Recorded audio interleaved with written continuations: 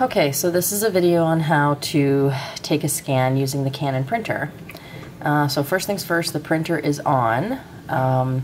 So what you're going to do is you're going to take a document like the one that I have here, and we're just going to put it in the printer. And I only have one hand, so you just place it like so, and then you close the lid. And that's when you come down and you do your work on the computer.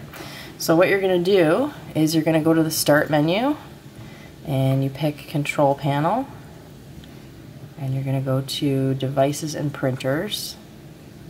Click on that, and this is the printer that we're using, so we double click that.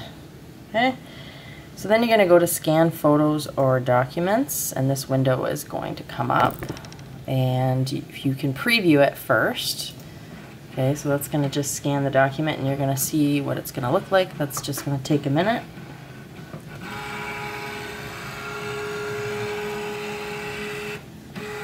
Okay, so it's important that when you scan your document, you do not select preview or scan separate files. You'll notice when I click that, now you can see the entire document instead of just this small portion because it's just picking up the text. Okay, so then you're going to hit the scan, and again that's just going to take a minute to scan the document.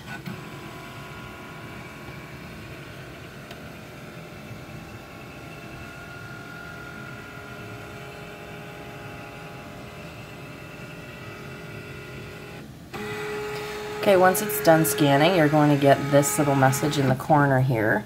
This is just if you want to rename it or tag the folder. For me, you can just hit the import button. Okay, you can close this because we're going to find it in a different window now. Okay, so you can get out of this program as well. Now you're going to go to your folder. It's in Pictures, and it's going to be in a folder called MPX Navigator. So you're just going to go down and find that, and there it is. So it's going to be the date that you scanned. Okay, so you can, and I'll open it up. You can see there's the document in the PDF form. So you can, again, okay, let's go back to, let me do that one more time for you.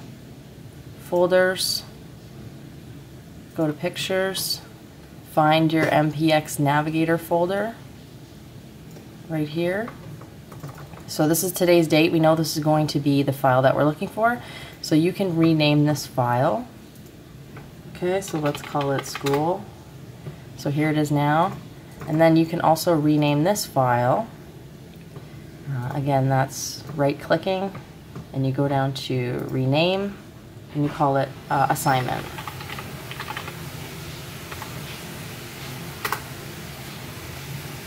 And that's it. Then you're done.